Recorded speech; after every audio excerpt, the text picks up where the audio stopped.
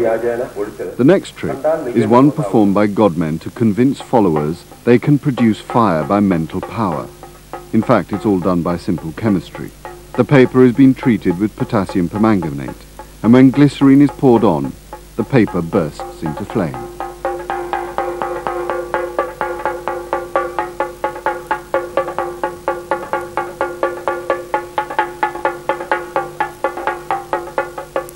In the Indian villages, the people are really superstitious, and there is a very clear, which we would like to explain as scientific illiteracy.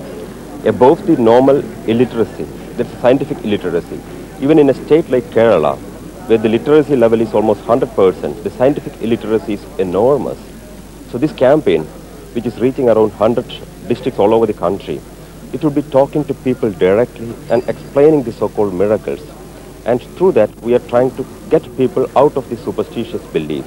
And maybe every meeting we are getting some 200 to 500 people listening us, and the word is spread, and it's reaching people very fast.